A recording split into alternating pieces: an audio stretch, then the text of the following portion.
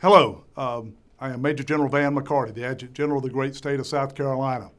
And I'd like to take a few minutes here to talk with you about the COVID vaccination mandate. First of all, I'd like to tell you to all of our soldiers and airmen and their families, thank you for your service to this great state and to this great nation. It doesn't go unnoticed that what you do is important for not only the citizens of the great state of South Carolina, but to the citizens of this great nation.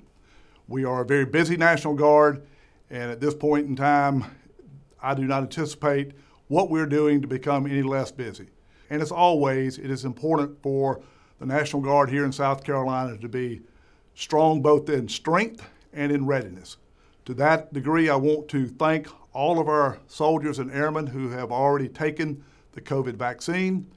And I would like to ask those who have not to ensure that you have an opportunity to understand what the requirements are, and if you have any questions as to issues or concerns, that you raise those to your chain of command. I issued a letter on February the 9th that was posted on the SCIP page and was sent out to all the addresses that we have of our National Guard members. I would ask that you would take the time to read that letter and make your decision based upon good information. One thing I do want to stress, that if you have not yet made a decision on taking the vaccine or not, and you're considering applying for either a medical or a religious exemption, I would encourage you to do so and do so quickly. We have a deadline of April the 4th that is coming up rather quickly, and I want to make sure that if that is something you're considering, that we have all the documentation in that packet that would be necessary for it to be submitted up through channels for consideration for either to be approved or denied.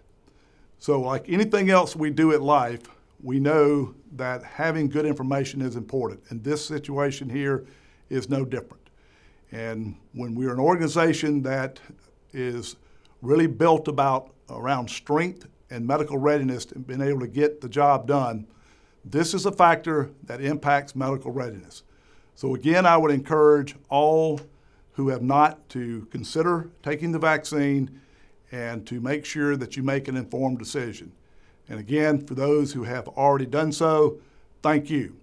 I think it's important for the welfare not only of the force, but to our families and to our friends and those that we are in contact with on a day-to-day basis.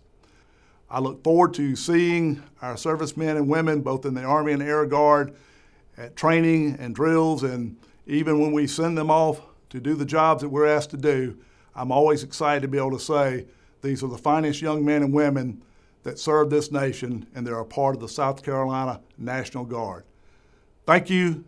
May God bless you, your families, this great state, and this great nation. See you on the high ground.